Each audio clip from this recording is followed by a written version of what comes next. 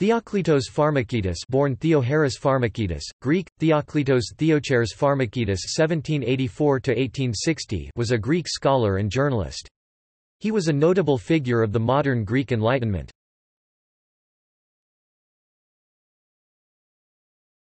Topic: Biography. He was born in 1784 in Nibgler near Larissa, in the Thessaly region of northern Greece. He studied at the Phanar Greek Orthodox College and the Princely Academy of Iasi. After Anthimos Gazis he continued the publishing of Hermes o Logios with his partner Konstantinos Kakinakis.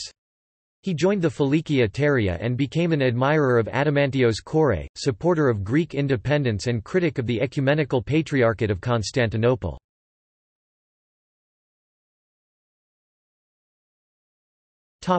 Greek Revolution. After the outbreak of the Greek War of Independence, he approached Dimitrios Ypsilantis. In August 1821, in Kalamata he started publishing the Greek newspaper Elleniki Salpinks, Greek Bugle. He took part at the national assemblies of Epidaurus and Astros, and later he taught in the Ionian Academy 1823–1825.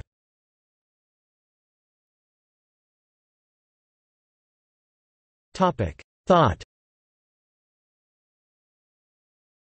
He was a supporter of the English party and Alexandros Mavrokordatos.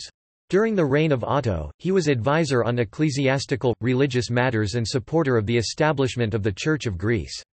He was liberal and tolerant to the different dogmas and became friend with Jonas King, the controversial Protestant missionary in Greece. A strongly pro-West supporter, he was against the Greek involvement in the Crimean War.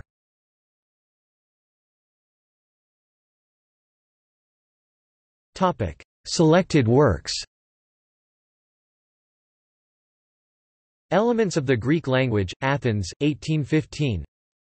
Apology, Athens, 1840. The Synodal Tome or About the Truth, Athens, 1852.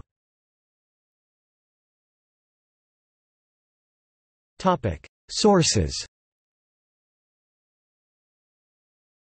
Bigiana Alpha, Bartholomeou Ada Dike II Theoklitou Farmakidis 1829–1839, Naman 4 1974, Cell 172–214.